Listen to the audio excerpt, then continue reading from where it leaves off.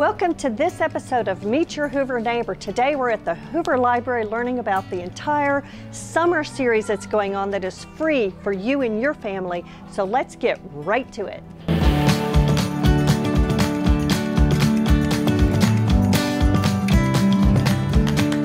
Jane, I know that today is an exciting day because you guys have been having the best little animal show going on. Tell me a little bit about that. Yeah, so we've had Animal Tales down from Nashville. They did a 7-show run over 3 days for us, Tuesday, Wednesday, Thursday. So today is the final 2 animal shows.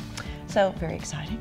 That's one of many of the free programs that the Hoover Public Library offers to everyone. Yes. Tell me what else is going on this summer. So this summer we have 8 weeks of theater shows. So we just finished the 1 week, and so we have 7 more coming up, which will include Madcap Puppets. Also going to have Arthur Atzma out of Atlanta. He's an amazing sleight of hand magician. After him, we're going to have Lucky Diaz, which is a band that does both English and Spanish language music. They are Latin Grammy Award winners from California.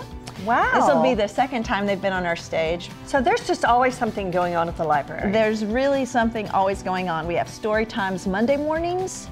Sometimes we have story times on Friday mornings that we rotate through. I've brought my grandchildren to story times, and it seems like there's different age groups maybe? Yes, so in the summer we don't do as many story times, so we focus it in. So the Monday mornings I do Story Constellation, and that's for 0 to 3. And it's a very little bitty ones. Little tiny ones rocking out, loving story time. We also have a couple movers and shakers on Friday mornings, which is for all ages, where kids can do interpretive storytelling themselves. So it's a little more involved, and there's lots of dancing. And then we have Bring Your Own Baby.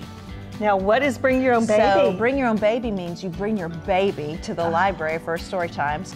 So this is a lot of information. Yes. Where do people go to remember which is when and where? Yes, we have almost 100 programs in 2 months. Wow. So the easiest thing to do is go to our website, hooverlibrary.org, and you can look at all of the information. You can see what's in the daytime, what's at night, what's on the weekends. We have lots of weekend things as well. We also have things for teens and adults. It's not just for kids at Hoover Public Library. So that's the #1 place to go. Wow. So many exciting things. And your summer would just be packed out if you just came in and hung out at the library. Yes, we have lots of people that don't come to a single event. They're just here for everything else the library has to offer. But who knew there was so much going on at the Hoover Library? Well, I knew, but I hope everyone else will know now too. Yes, absolutely.